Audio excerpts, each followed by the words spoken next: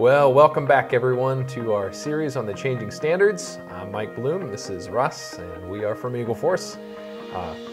Going over all these different changes. We're several episodes into this now. If you missed any of them, you can go back and get caught up. We've covered why the standards are changing. We're taking sort of a holistic look at this, at the change itself, and we'll be breaking down some of these individual changes, getting into some good detail. But we're continuing on our discussion at this point with a little bit of an overview, and where we left off last week, we're going to start this week. How they got 10 clauses out of the pre-existing 8 clauses. Yes, and I didn't bring my elephant this time. So. Good. The film crew is very happy about that. At any rate, they got the 8 clauses, 10, by taking a meat cleaver and. Well, what they did was, as we discussed, the first 3 clauses are they're titled exactly the same, and when you look at the clauses, they're very similar. There are minor changes in there. Clause 4 is a head scratcher. They went from quality management system to context of the organization.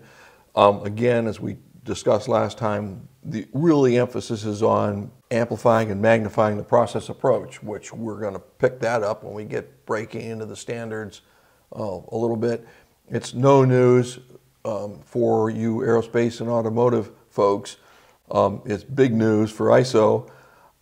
However, it will affect everybody because those changes are going to be incorporated, as we discussed last time, into all the requirements. And aerospace automotive are focused like a laser on this process management approach. So that's going to be a big deal. So that's the first 4 clauses, but where they got 8 out of 10, here's where they got the next 2. They took the clause 5, which was management responsibility, and broke it into 2. The first part is leadership, which makes sense. It was embedded in to the management responsibility before, but now the clause 6 is planning, and planning was actually in the old clause 5, but I'm back and forth so many clauses are going to get twisted around the axle here, but the planning is now been amplified, and it's going to be different for everybody. So that's a significant change. There's some dramatic changes in that. We kind of talked a little bit before in a past episode about planning as far as objectives are concerned. How that's really kind of broken out the way that it was before. Sure, it's expanded a lot. We're going to cover that in another episode in quite a bit of detail. So hopefully that'll help you. And but for all the changes that we've talked about are going to affect all, but they're going to be obviously more for our ISO friends. Mm-hmm. So you've got clause 4, context of the organization. You got clause 5, leadership, and you got clause 6, which is planning. Yeah, so it kind of looks like clause 7, resources, mirrors clause 6, resource management, to a certain extent. I agree with you. It does. It's very, very similar. Again, once you get in there, you're going to find some words change, and some interpretation may change along with it.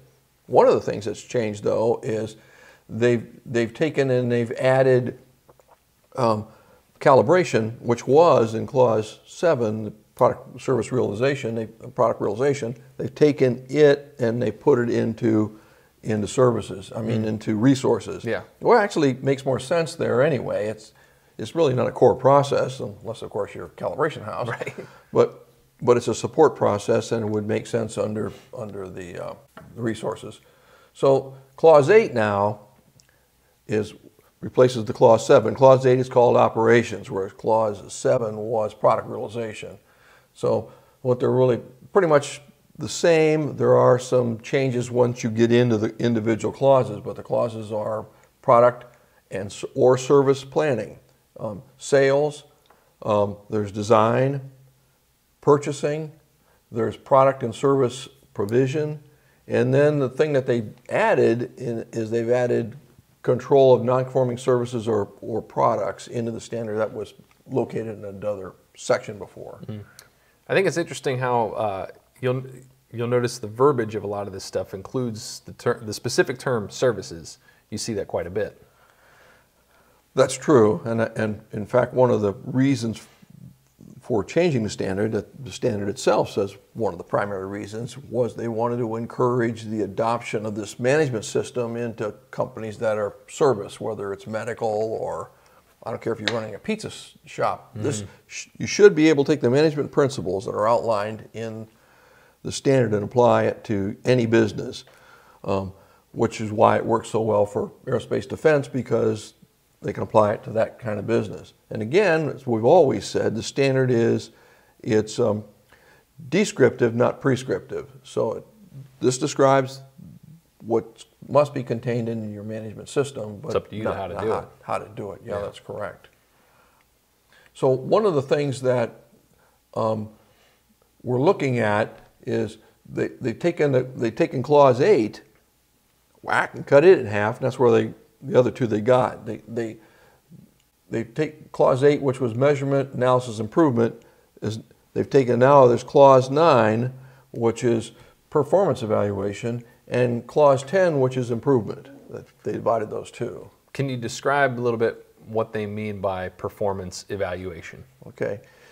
This actually makes some sense what they did. It's all the things that you need to evaluate the performance of your organization. So, which includes both inspection of your product or services to see if it complies with requirements. So the first thing is service and product inspection. It also includes process performance evaluation, which was in the old standard under its own clause 823. Much the same, even expanded. They also include, interestingly enough, internal audits, which is a key method for evaluating your processes and your system, and management review, which is, you're all familiar with that, is the management looks at the overall system and decides is it suitable and effective, or do we need to make some significant changes? So for clause 10, improvement, what's the gist of that one?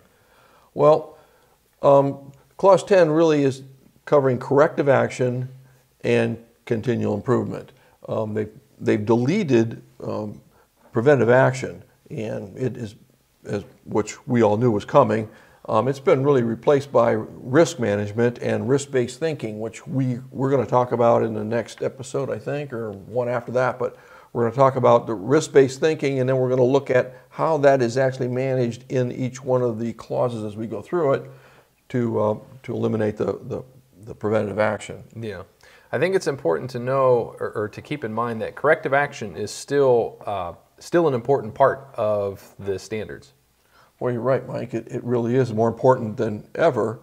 And one of the significant things that we've seen, all of us at Eagle Force, and both in working with a lot of clients and seeing a lot of companies, but even more as an auditor, getting into hundreds of organizations, is many organizations really struggle with corrective action. And they really struggle in two areas. Number one is identifying root cause or causes, or the sequence of those events that caused the problem. And consequently, they also had a real tough time identifying corrective actions. Yeah. So what you had was, if you got the whole idea was to prevent recurrence, but if you got a problem and a lot of the methods that were out there were talking about 5 whys and things that don't really work all that well. Yeah. But if you've got a problem and you're trying to solve it and you don't have a good tool to do it, what do you think is going to happen? They're going to happen again and again. That's right, which is the whole idea that recurrence is supposed to obviously prevent. So we see that all the time. So one of the things I would encourage you is to check out our website. We've created what we consider a state-of-the-art corrective action process that helps you identify both root cause and identify the best corrective action to fit your circumstances at the time. So that's, a couple episodes ago, we opened this up saying we're going to take a look at the whole elephant. And I wasn't allowed to bring my elephant this time. You're banned from elephant bringing. So this is pretty much it. That's kind of the whole elephant, right? Yeah, more or less. So we took a high-level view of it, and one thing I think we might want to do now before we take a dive into the standard, which we do want to do, is take a look at some of the key concepts that the whole revision of the standard was built around. So we'll take a look at some of those, and then we'll be ready to really take a dive into the standard. Sounds good. So that'll do it for this week. We welcome and we invite any questions that you guys have. If there's something specific that you want to know about your organization, your situation, or certain changes that you're not quite sure about, ask them away. We'd love to answer them here on the show. You can email us. You can contact us on our website. Any way that you can. Morse code? If you know Morse code, by all means, fire away. Send your questions in to us. We'd love to answer them. And we will be back in a week, and we will see you then. And the coffee will be hot.